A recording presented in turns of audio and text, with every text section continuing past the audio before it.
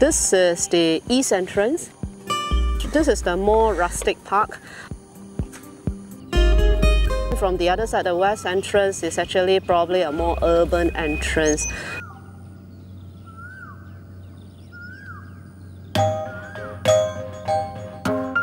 Actually, the whole entire island is zero energy. It's very self-sufficient.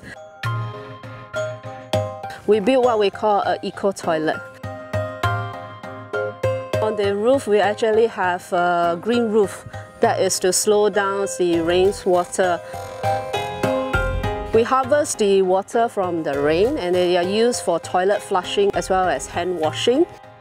The water here are not treated. These are not for drinking. If you see the light tube down there, it's actually using sunlight and illuminates the indoor space. We use solar power to power the mechanical pumps for the toilet flushings. Last year we have a storm and quite a number of the trees are uprooted. So what we do is we recycle some of these woods for sittings, for benches, for signage. We actually recycled most of them for a boardwalk at the mangrove area.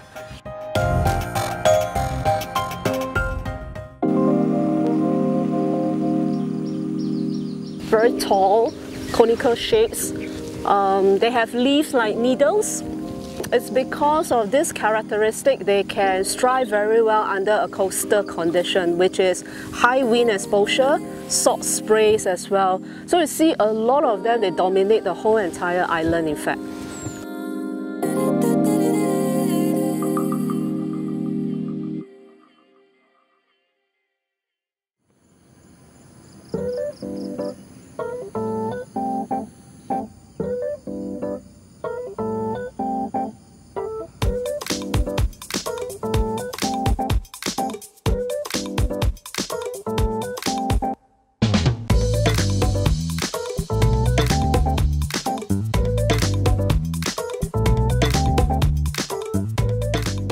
In the morning, if you come in about 7+ in the morning, you will see otters. There will be a group of 8 otters. Yeah, and usually, so it's on my right hand side, they will play along the dam.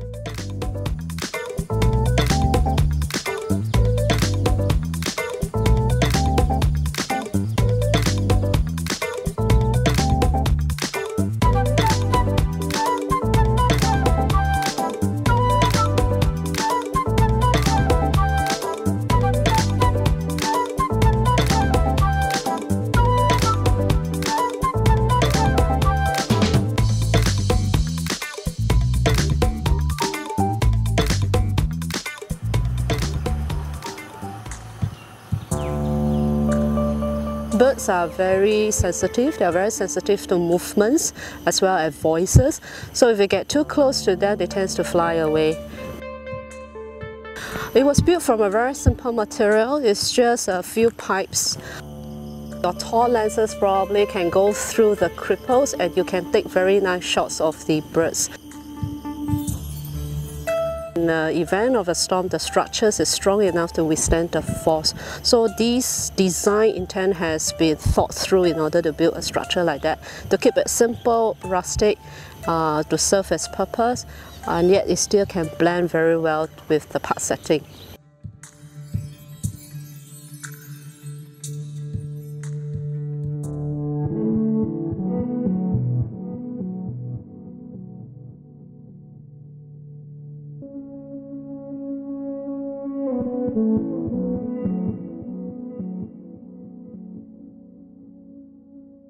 This was found along the coastline along Katong, but it was affected by development works. So we went there and we tried to salvage it and get it replanted here. These cycads can grow probably up to 1,000 years old. So this tall one is about 3.5 meter tall, whereas this one, in terms of diameter, it consists of a cluster of them. In terms of diameter, it's about 2 meter.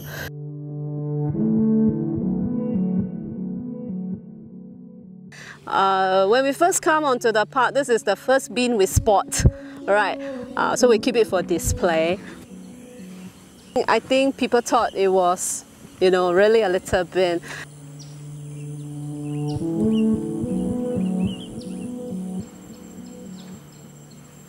And then of course you see the sign. That is also one of the vintage pieces that we left on the park itself. We just gave a nice coat of paint to the words Coney Island. And there is a bench.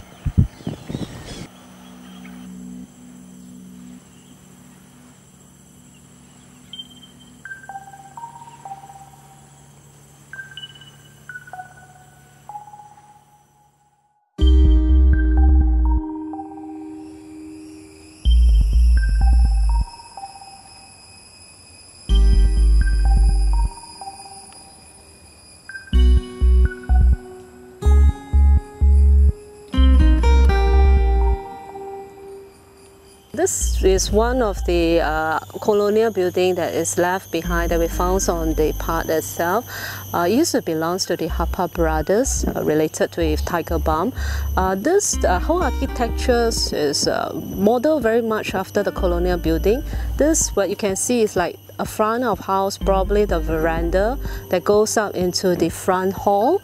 And then with some of the side halls at the peripherals. This could be used as a dance floor for entertainments, right? And the side hall probably to use for guests. There are some servant quarters as well, the kitchens at the back of the house, probably used by the servants who then take care of the whole entire building.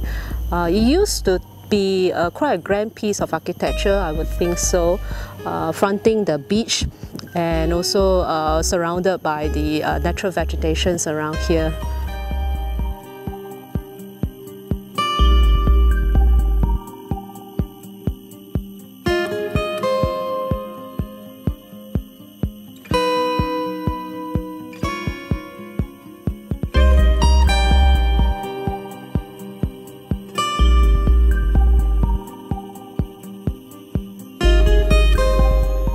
Sometimes when we walk past a forest setting like this, and sometimes you feel droplets on you and you thought it was raining. Actually, it was not. Cicada pee? Yes. Oh, you know. Yeah. Cicada urine pee. Cicada pee.